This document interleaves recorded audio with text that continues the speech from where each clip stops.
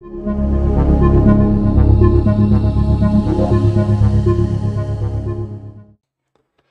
everyone, welcome at the Julia conference. Today I'm going to talk about optimizing Julia code, which I find very enjoyable. I have to say that I'm not an expert in this. There are many more people who know way more, but I will just tell what I learned in the last few months, and I think that could be enjoyable to a lot of people. And sorry for my a bit scratchy voice. I'm actually having COVID, but well, that's not the topic of today, so let's talk. What I want to show today is here on the REPL in Julia 1.8 release candidate 1.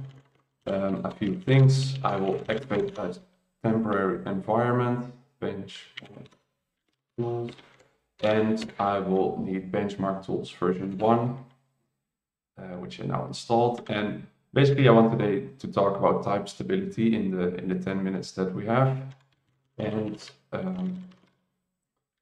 about type stability, we can take one example, for example, with a dictionary. So we take a dictionary, we can make it, and we can put two types of floats in there. One 32-bit float, that's the first one, that's 1.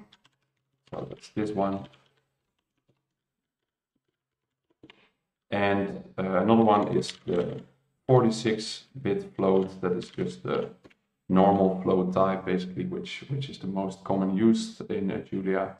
And now we can put it in we can create a function which takes this and doubles the number.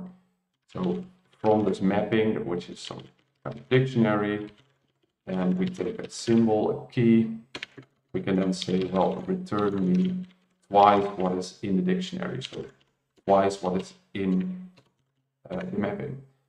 And we can now use double numbers 1, and we can get a 2 back, and note that it is a 32-bit float because it was already a 32-bit float. And if you then add, multiply it by 2, then you get again a 32-bit float, which is a Julia convention, or implementation detail, I should say.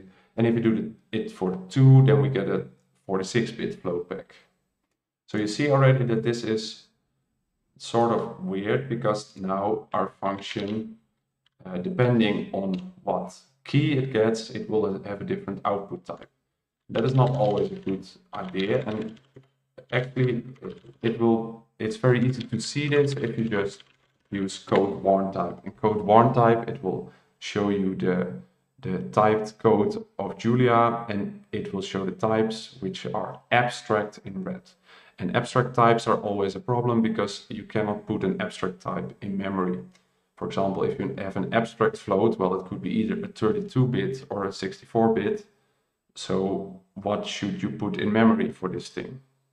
Because it can be anything. And then usually what happens is that it becomes a pointer, so you just point to some memory address.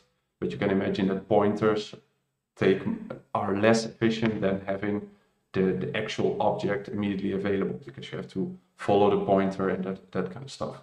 Now, that's what you see here as well, that the code warn type, it gives quite a big error. It says, well, that get index that you did, so that is here, mapping get index key, it returns an abstract float, because the dictionary contains abstract floats. Julia figured it out.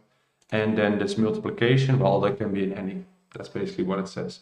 And the output here, by the way, can change a bit depending on what Julia version you're running. But well, here in 1.8 it returns an any.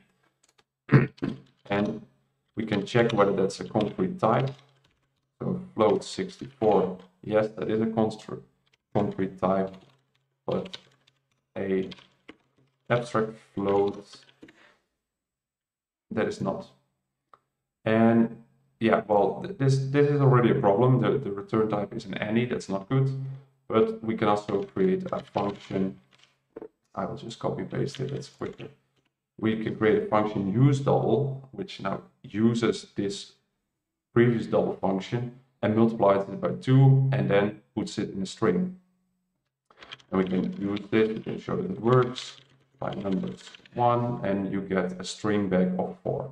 So it does work, but here also the code warn type shows that that there is a problem, because now the return type of the double is an any, then that multiplication that is also an any, and then this string, so this doubled which goes into the string, it doesn't know what type it is. So during the running time of this function, it will need to figure out what specific method of string it has to call.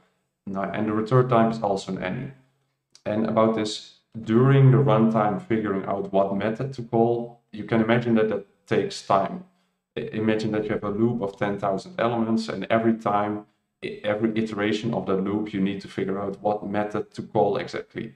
That's not really nice. You rather have just, you know already beforehand what method is going to be every time, and then you can optimize that. And even if the method which is called is very short, then the compiler will even pull in the method definition from the other method, and it will pull it in so that there is no call.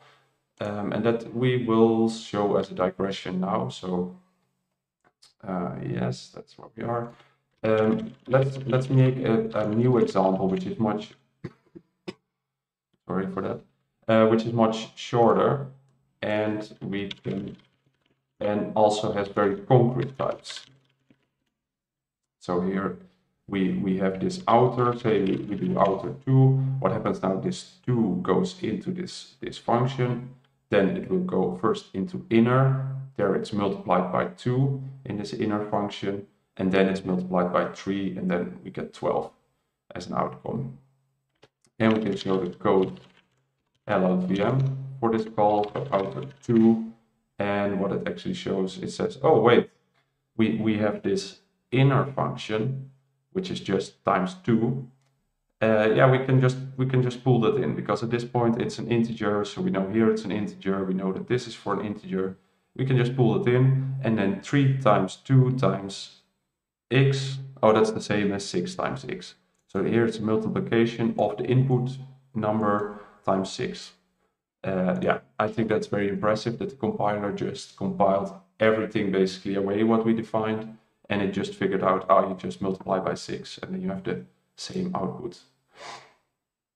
So what if we would have done instead a blocked outer? So we define blocked outer as inner, but this time we put an inference barrier in front of it. And if you go now, so we get the same output, 12, just like with outer. But if you look at the code, one type of blocked outer gives an error, because here it comes in and then the type is known, but inside the after the inference barrier, it's just an any. So then inner, it doesn't know what it gets. Well, also the outcome is also an any, therefore. And then here, yeah, the any just keeps propagating. And what is even worse, if you now look at the code LVM of blocked outer, it is not as nice as the other one was. It's just a big mess. So here, this was the other one, very nice and short, and this is the current one.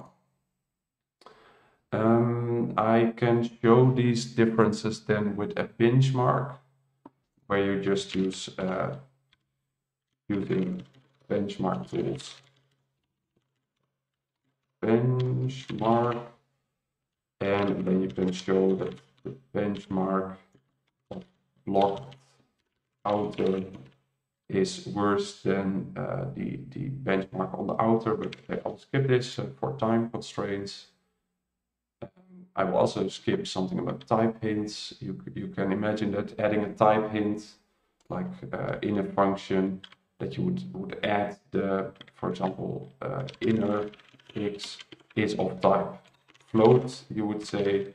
That does help a bit, but it is not ideal. What is better, and if you go back to the original numbers example, if we can get this abstract float, if we can sort of fix that. Well, and we can actually do that if we define that type numbers to be a 46-bit float. And then this 32-bit float will automatically be promoted to a 46-bit float. Because you can always add precision, that is no problem. And if we now use the code warn type on use double with the, so again, numbers one code warn type, that is pretty bad.